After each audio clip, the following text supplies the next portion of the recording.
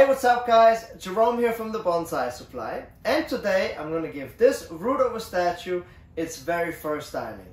So I actually created this root over statue earlier in the year for our upcoming book, where I show step by step with pictures on how to create a root over statue. Now if you're interested in the book, scroll down in the description. I leave a little bit more information, so definitely check that out.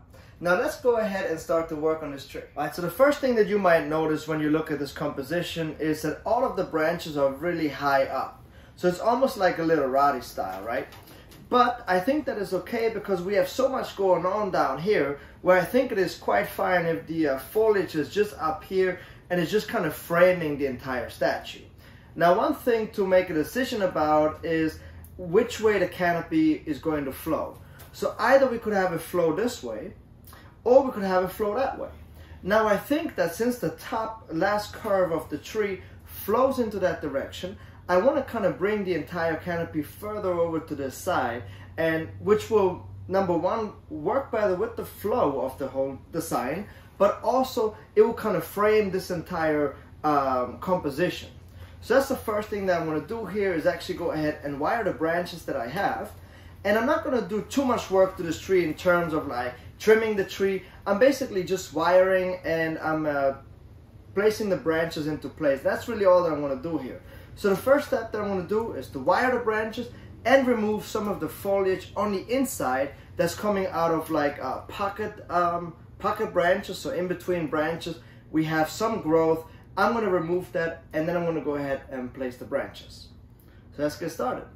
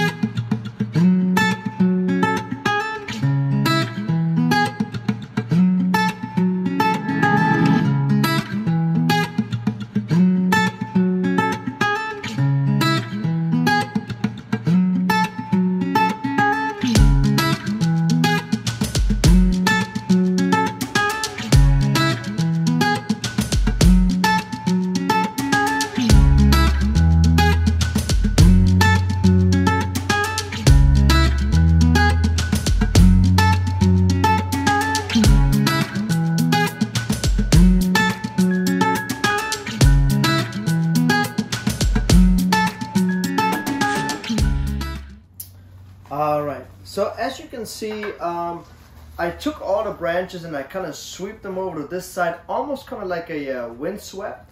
And I did that on purpose because the entire composition almost suggests like the tree is sort of attacking the guy, and so it just looks a lot better, I think, that way. You can especially see it from this side, how strong the branches sweep to this side. I then just added some moss, fresh garden moss, to the bottom of the soil, which is going to tie the entire composition together. Now this tree is now ready to go into the winter storage, and then next year it will add on more growth, and I can start to fertilize and then really start to tweak the canopy even a little more. So I hope that you guys enjoyed today's video. Please let me know what you think of my composition. Enjoy the rest of your week, and I'll catch you guys next time.